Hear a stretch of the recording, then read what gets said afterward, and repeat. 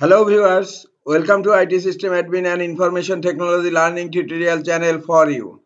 Today in this tutorial I am going to show you how to turn off automatic app updates in Microsoft Store on Windows 11 computer. Sometimes it becomes very important for you, so don't forget to watch full video.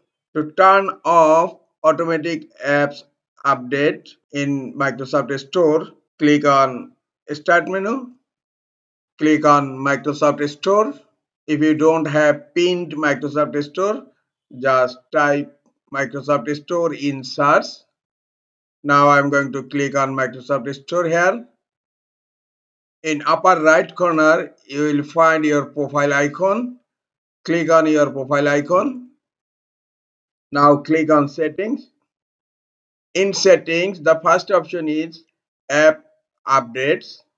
Automatically download and install app updates, and by default it's turned on.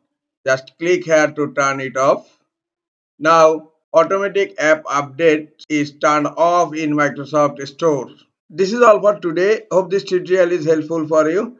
Keep watching for next tutorial. Thank you very much.